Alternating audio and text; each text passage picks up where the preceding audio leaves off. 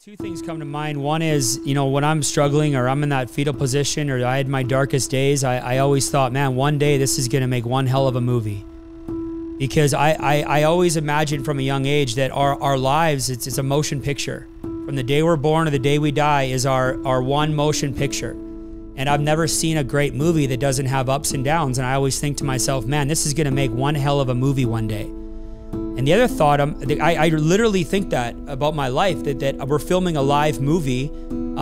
That's why I love vlogging and I love YouTube, because we're literally documenting our lives. And one day I won't be on this earth anymore, but you know what? We're gonna have one hell of a movie for our kids to watch and our grandkids to watch. And the other thing I think about when I'm struggling is, man, if I can get through this, I can get through anything. Once I get through this, Raymond, man, I'm gonna have so much wind under my wings. I'm gonna soar higher than I've ever soared. And I know I feel grounded right now, but when I get through this, man, there's nothing that I can't do next. So those two mindsets serve me.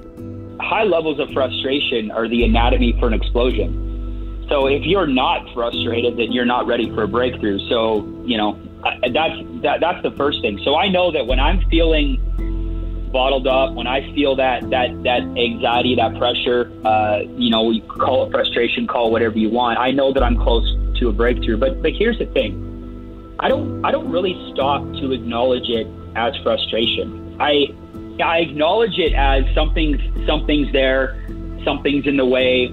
I'm feeling this pressure. I'm feeling this. Something's happening, right? There's a breakthrough that's coming. I acknowledge frustration more as a breakthrough. And when I feel that feeling, I've kind of reworked it in my brain to be a good thing. And, it's like a rock. When water hits a rock flowing downhill, it flows around it. And that's how I feel. I don't spend a lot of time attaching a bunch of emotion to everything. I find a lot of people, at the end of every day or every week, they either had a really good day or a bad day, a good day or a bad day. For me, it's a day. It's a day. There's some good moments, there's some setbacks, but if I'm operating according to plan, it's another day according to plan. So I tell my team, listen, if you're feeling frustrated, that's not a bad thing. It means that there's something good on the other side of it. And for me, I acknowledge it as a breakthrough's coming, and I just keep pushing. We're here for just a moment.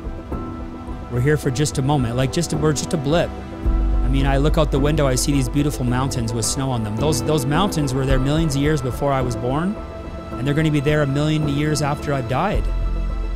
And we're just here just for a moment. So there's going to be dark times, Steve. There's going to be down times. You're going to be scared, maybe most of the way at times, but everything's going to be okay, and it's all going to be worth it. So at the end of the day, if you don't want to look back with a life of regret, just make sure you find a way to enjoy the journey.